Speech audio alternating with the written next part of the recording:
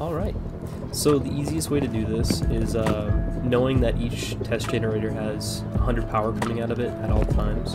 You can just throw that straight into a splitter, and that's going to turn that 100 into 33, 33, 33. Into another splitter, turns it to 10, 10, 10. Well, it's like 10 point something, but it's enough to power a turret. So that comes out to 9 equal slots, which is like, in my opinion, the easiest way to do it.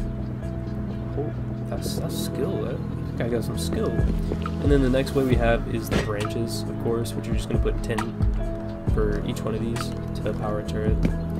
I like using this a little bit more because it allows me to power other things. Necessarily, if I don't want to power just straight 9 turrets, you know, I don't have to. I don't know, power some lights too. But yeah, so these are the 2 easiest ways to power 9 turrets with 1 test gen. Let me know if you guys liked the video. Leave a comment if by some way you guys found a way to power 10 turrets, but as far as I know, this is the most efficient way to power the largest amount of turrets with a test generator.